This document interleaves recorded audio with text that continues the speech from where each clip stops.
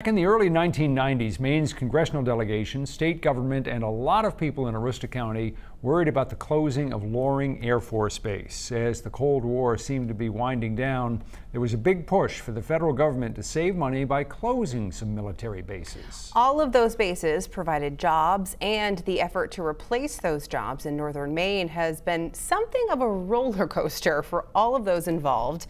207's Don Kerrigan headed to the county to find out why people there have renewed hope that development will finally come. Hey, Don. They do. Hi there, Samantha and Rob. Those of us who have followed the Loring Air Force Base story since the days when it was a thriving base may assume that everybody just knows about Loring Air Force Base. But for those who don't, we start with a brief geography lesson, and it helps to explain why redeveloping that base has been so tough and why it's so important for northern Maine. Loring Air Force Base was a big one, home to B-52 bombers, nuclear weapons, and thousands of Air Force personnel. The old base is 170 miles north of Bangor, 320 road miles from Portland, and just minutes from Canada. In other words, compared to the rest of the country, Loring is remote.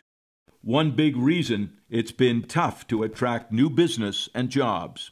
Welcome to what used to be Loring Air Force Base.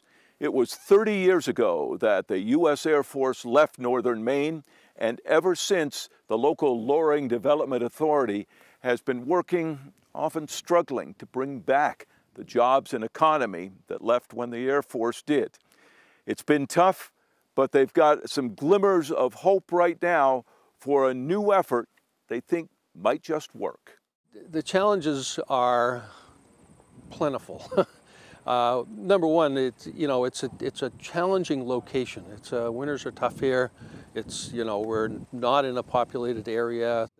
Carl Flora has been part of the redevelopment effort from the beginning, and he's been CEO and president of the Loring Development Authority for more than 15 years. It stood guard during 40 years of, yes, wicked winters. Flora says when Loring closed in 1994, the future looked promising.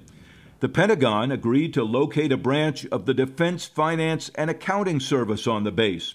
Nearly 600 people still work here today, important jobs for this area.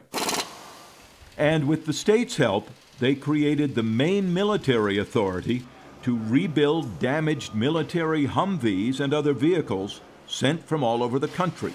They started with about 20 people and grew to a maximum of about 500. That is success. Yes, but it also, turned the corner and went the other way. And by about 2017 or 2018, the numbers had gone to close to zero, and eventually they closed their doors. So losing that tenant and those jobs was a real blow. But after that, it's just, there was nothing that came very easily. And we were very short on resources, really didn't have the resources to put into business attraction. We were just trying to keep the lights on. So they decided to make a very big change, sell part of the base to a private developer. We needed capital to put into the place. We needed a rejuvenated effort to market. In April, they sold 450 acres of the base and about half the buildings to Scott Hinkle, a developer from the Portland area. His job will be what they're calling master developer, who will then take charge of finding new uses and new businesses to move in. It's the same approach that was taken to rejuvenate parts of the former Navy base in Brunswick. And Steve Levesque, who directed that process, is now working as a consultant to help market Loring. Is there interest? There is interest. There is interest. And one of the things we're doing, we have to set the platform. We have to get this airport set up to be FAA certified. Making this an official airport is one of their keys to bringing in new business. If they can get the FAA to agree, that should mean federal funding to make repairs to the giant runways and other upgrades. But Levesque and Carl Flora say it's not about bringing in passengers, it's about using the big old hangars to bring in big planes to get overhauled. This is the closest airport to Europe in the United States. So, there's opportunities here, and aircraft that, a flying time from Bangor to here is an extra half hour in a jet. So it's not a big deal to come in and have a facility where you can work on your aircraft. They also believe the buildings and the runway can help draw new aerospace businesses. The runway, after all, was the emergency landing site for the space shuttle. This asset would probably cost $5 to $10 billion to replicate. So it's already here, it's already paid for by the taxpayer. Why not try to reuse it? But there is another very different project that also has Loring's leaders quietly crossing their fingers. How big would that be? That would be huge.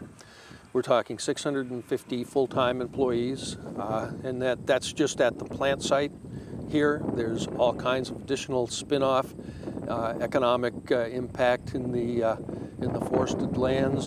Carl Flora says a company called DG Fuels from Washington is looking hard at Loring to build a biorefinery that would produce aviation fuel from waste wood. It could become a $1 billion investment. The developer is spending real money, which I don't think they would do if they didn't think there was a good chance that this thing would work out. They say a project that big would require 2,000 people for construction, and that would need lots of new housing on the old base. All of those prospects help to lure the new master developer, Scott Hinkle, and his company called Green for Maine. Did your friends or associates think you were crazy? Of course, of course.